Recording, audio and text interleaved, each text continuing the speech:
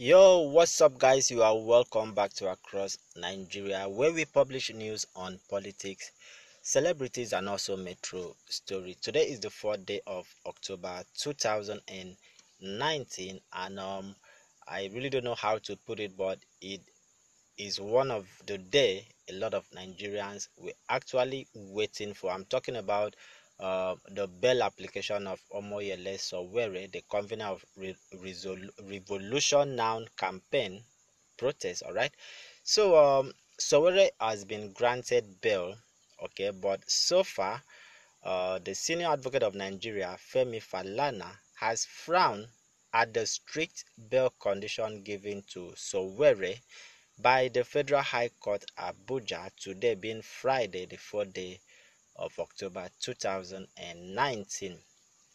Justice Ijeoma Ojukwu, while ruling on the bail application of the activist and the publisher of Sahara Reporters, Omoyele Sowore, and also Olawale Bakare, okay, a lot of people know him as Mandate, submitted that Sowore should provide 100 million and two sureties in like sum. So the judge also said that one of the sureties must own landed property and deposit 50 million naira and show evidence of tax payment since 2016. So while Sowore was barred from traveling outside Abuja and also speaking to the press, it's almost the same condition that was given to Nnamdi Kanu. He was barred from speaking to the press, all right. But Mandate, that is Bakare, okay, who is the second defendant in the matter, was asked to provide 50 million with one surety in like sum as bail condition. So the young man was also barred from speaking to the press and traveling outside Osun State, where he resides, pending the completion of the trial. Reacting to the ruling, Falana said that he would be meeting with his legal team, all right, to ask the court for waivers on the strict bail conditions because his client had committed no offense. He said, according to Falana, he said, we would take appropriate steps to ensure that our clients gain their freedom as soon as possible. So the defendant had been taken back to the DSS custody, pending the fulfillment of their bail condition. Sowore was arrested, as we all know, by DSS in Lagos on August 3, 2019 for calling on Nigerians to take to the street in peaceful demonstrations to express their displeasure at the poor state of governance in the country. So on September 30, the Justice Taiwo of the Federal High Court, Abuja, granted him bail and ordered the DSS to release him after he met the condition given by depositing his international passport with the court. But despite that ruling, the federal government, should I say the federal government or the DSS, refused to free Sowore. Okay, so it actually attracted condemnation from across the world. So the government is charging Sowore for acts of money laundering, insulting Buhari, and planning to bring down his government.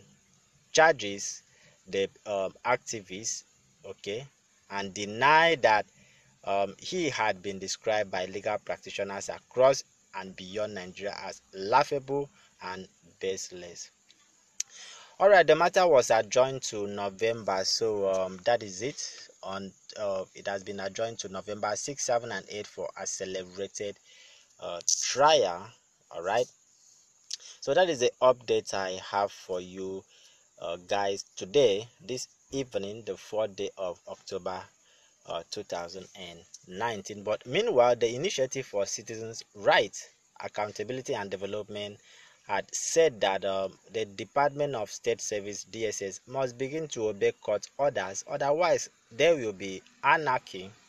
So the organization, through its executive director Hassan Lukman, said this in a press conference.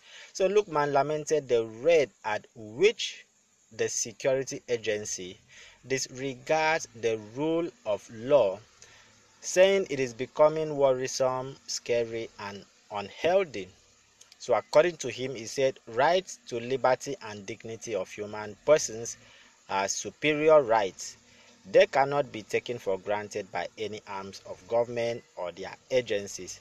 Even the holders of such rights cannot sign them away, as they are inalienable.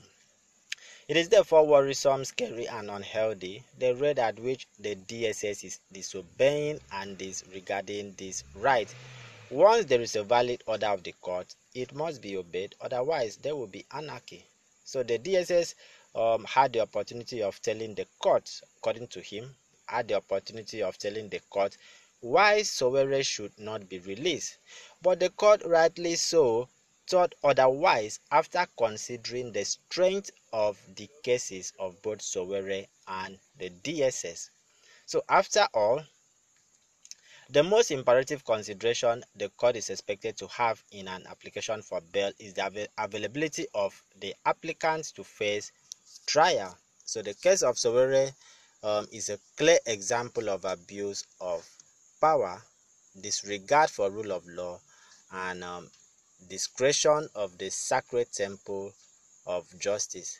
As if DSS has not done enough by its flagrant disobedience of the court order, the agency sung to new law when, contrary to all known civility, discredited the temple of justice by rough handling Sowore inside the courtroom in the glare of the public while the latter was granting press interview after his arraignment on September 30. Alright guys, so that is the update I have for you. Don't forget, this is across Nigeria, where we publish news on politics, celebrities, and also metro story. And please, if this is your first time of listening to our news or watching any of our video, there is a red subscribe button down the video below. Just go ahead and click. Part of your effort to support us is to click on that red subscribe button. It's actually free. Also click on the bell icon so you get instant notification whenever we have news like this to share with you guys. But meanwhile, the Federal High Court sitting in Calabar, Cross River State, and presided over by Justice Simon Amobida, has denied journalist Agba Jalingo. This is another case that a lot of Nigerians are actually looking at. So Jalingo was arraigned on September 25th on 4-count charges of treasonable felony, just like the case of Omoyele Sowore. Treasonable felony, terrorism, and attempt to topple the Cross River State government after 34 days in police custody. Justice Amobida, who also threw out the preliminary objection of the prosecution counsel, held that the charges were grave, with one carrying a capital punishment. He also said that one of the grounds for which bail was applied was for health condition, and there was no substantial evidence to prove that his health was failing. So Jalingo was arrested and is being prosecuted for publishing a report exposing how Governor Ben Ayade of Cross River approved and immediately diverted 500 million naira meant for Cross River State Microfinance Bank just for publishing a report exposing how Governor Ben Ayade of Cross River approved and immediately diverted 500 million naira meant for Cross River Microfinance Bank, and he was charged for treasonable felony. Wow, I feel like clapping right now. Seriously, I just feel like clapping right now. Well, it is well. So far guys, that is the update I have for you. Please, part of your effort to support us, like I said, is for you to subscribe and make sure you click on the bell icon so you get instant notification whenever we have story like this to share with you guys. See you guys in another video.